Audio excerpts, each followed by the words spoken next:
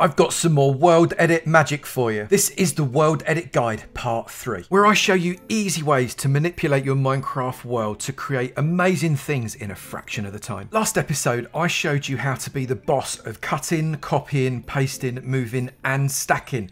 If you're not sure how to do those, go back and take a look at episode 2 again, and then come straight back here because we're going to move on to some new stuff. And that new stuff is going to be flipping, rotating, and deforming. So let's crack on with it. And in today's video, the weird shape we're going to be using is this. Yeah, I know, don't judge me. And the first command that we're going to do today is flip. So I've selected the area of my weird whatever that is, and I've left just a little bit of air around it, just for a little bit of breathing room. And I need to get it into my clipboard, so I'm going to copy it. But it's really important where I copy it from, because as always, copying copies it relative to your position. So let's just get right to the edge of the grid there, and I'm going to do / copy, and then I'm going to do / flip. Now that's done absolutely nothing yet with what you can see, but it's done everything in the clipboard. The clipboard has now flipped it. If I then take / paste and turn around, I will find an entirely flipped version of my thing, whatever that is, right behind me. Isn't that cool? It is exactly around the spot that I was sitting. And what's important to remember is that has been flipped relative to the position I was in. So if I move away just over here, say,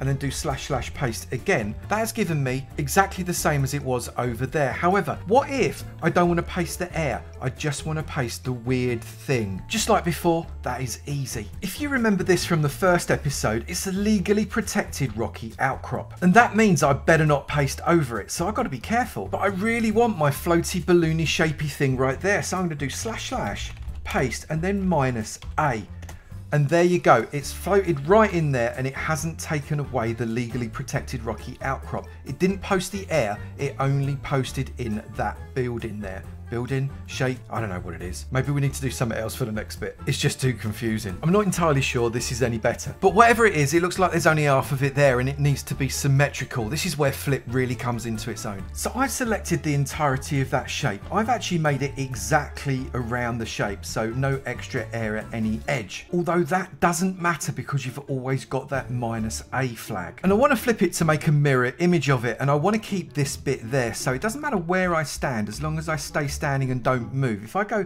/ copy and then / flip and then left, because it is to my left, and then / paste, that gives me an exact copy on the other side. Now let's say I wanted to copy it in a different direction. All I'm going to do is stand on top of this glass block. This glass block is not inside the selection area. I'm going to type / copy to make sure that I've copied this all to my clipboard. I'm then going to go / flip, and then I'm going to put up, which is going to flip it upwards. I'm then going to do / paste and enter. And if I look up, I should see an exact copy of it upside down right by me. So this is not the same, although I did make it symmetrical. Oh no, I didn't. That's quite handy. It's got white on the top and now it's got white on the bottom. You can see that is a mirrored copy of that. And what's also quite cool is you don't have to give it the direction in the instructions. You can just look in that direction. So again, if I do / copy and I look in the direction this way,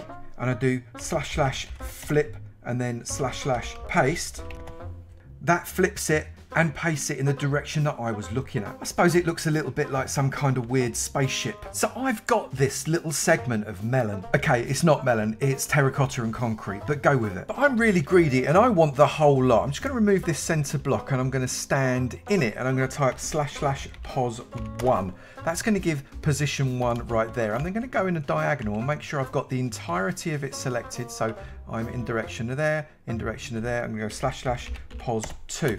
That should have selected, Lord, what a great shot, selected the entirety of it. I'm now going to stand again in pos 1 right here, and I'm going to copy this to my clipboard. So again, now it's in my clipboard, I can do a number of things to it, and one of those is to rotate it. So I've come into Quake Pro mode so you can see most of this melon slice. I made it too big. I'm then going to go / rotate, and I'm going to put in 90 because we always work in degrees when we're working with rotate, and enter. If I then go / paste that is going to paste it there for me perfectly as a copy that is rotated 90 degrees. Now what's really important is this is now the clipboard. So if I then / rotate another 90 degrees, that isn't going to have it in the same place of 90 degrees relative to my current selection. It's relative to the new position. So if I then go / paste, that is going to paste it 90 degrees from where it was before. And again, if I then do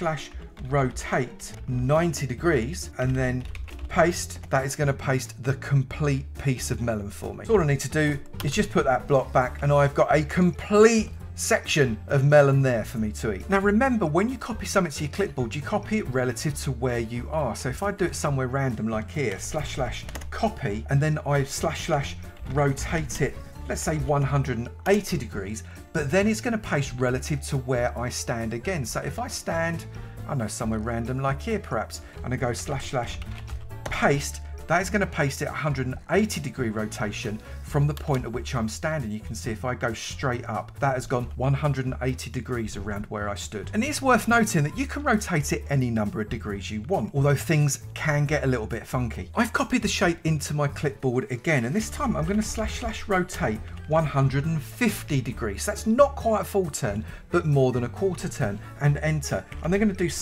/ paste, and it's gone all kinds of funky there, but can you see it's not a full turn? It's actually got some quite cool holes. I quite like the shape of that. This goes really badly if you do it with things like walls, but flat things, that might actually work, mightn't it? It's like half eaten or gone rotten. Minecraft's sometimes quite weird, isn't it? But rotate doesn't just go in one direction. You can actually rotate things across all three axes, X, Y, and Z. Yeah, I don't know what's going on with this big yellow and blue sea cucumber thing. It's just a mess in it, but let's just go with it. Now, I do have to say, rotate is a little bit weird when it comes to X, Y, and Z. It doesn't do X, Y, and Z. It prefers to do it Y, X, and Z. I don't know where it went to school, but that's how you got to think about it. But you never have to be confused by this, because if you press the F3 screen, you get this little cursor in the middle. It's red, blue, and green. The green is the Y axis, the red is the X axis, and the blue is the Z axis. So if I have the red axis pointing away from me, exactly like that, I know I am facing in exactly the easterly direction. That is positive X. If I turn around and have the blue bit facing straight in front of me like that, I'm always going to be facing south. That is positive Z. And you can use this to visualize the way you're going to rotate as well. Now, I made a copy of our selection directly stood underneath the middle of it, and I'm going to stand right here, which means if I paste it, it will paste it directly above me, but I want to rotate it first. If you rotate on the Y, it pirouettes around that green Y axis, a little bit like a plane going into a flat spin. If you were to use the X value, it is going to spin around the X axis, that red line. And if you use the Z value, it's going to spin around the Z axis. And that makes sense when you think about it. The Y value is the first value. When we rotated that melon, it span around in a flat plane. So that is the Y value. We only put in one number. But if you want to rotate it in the other planes, we need to use multiple numbers. So I'm going to do / rotate, and I'm going to put 0 in the Y value. I don't want it to spin at all around in the Y plane like we did with the melon, but I do want to spin it around on the X value. I'm going to spin it 90 degrees, so that is a full quarter turn. I'm not going to do anything on the Z, so I don't have to put the number in. If I wanted to put a number in the Z, then maybe 90, that would then spin the Z as well. But because we're not doing anything with the Z, I can just leave it blank. I then press enter, and that is going to do a rotation on that shape. I then do / paste like that, and for whatever reason it has now crashed into the ground. I actually wasn't expecting it to do that. It's actually flipped around me at 90 degrees in the Y. So I have recopied that area, so I've got the original clipboard, and we're going to do it in multiple directions now. So I'm going to do / rotate. I'm going to rotate it 45 degrees in the Y, 45 degrees in the X, and I'm going to rotate it 45 degrees in the Z. I'm going to press enter, and I'm going to do / paste. And what's it going to do now?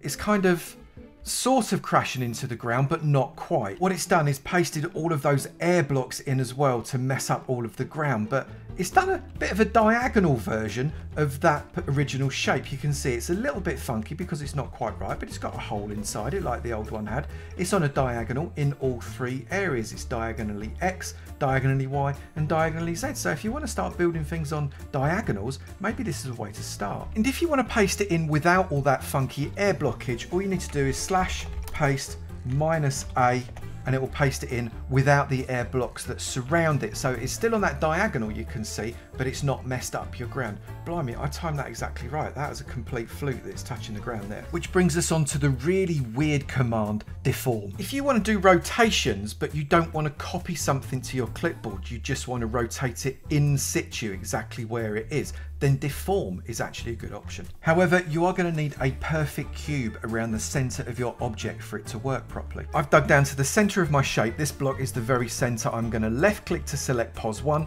and right click to select pos 2 on the same block with my wand. And when I fix my shape, you can still see the center is selected. Now, as we mentioned in the previous episode, the best way to do this is to not use an expand command. We want to go out the same number in every direction. So your best command choice is the outset command. So let's go // outset, and let's say 22. That should get everything in there. That's perfect. I might actually want to outset that a little bit more. So // outset, let's say another 5 blocks. That takes it right down to, I think, pretty much the ground, very nearly, and is same distance all the way around. We've got loads of room because deform needs a bit of room. Because if you deform your shape and part of it goes outside of your selection, it just cuts it off. It forgets about it. It's not interested. And deform also has a little bit of a funky command. And that command is // deform space rotate open brackets first coordinate, comma, second coordinate, comma, the number of degrees that you want to rotate it multiplied by pi divided by